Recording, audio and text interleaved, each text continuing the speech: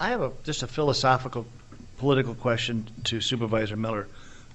You've been on record and noted that the biggest issue you have, one of many, but probably the most predominant one, is that you object to the fact that HURF funds are being utilized to pay for the head count of the Department of Transportation.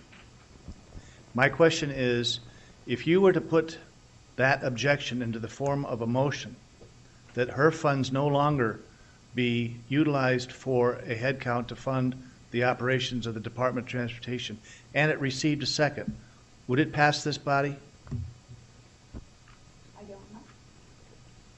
I'm not clairvoyant.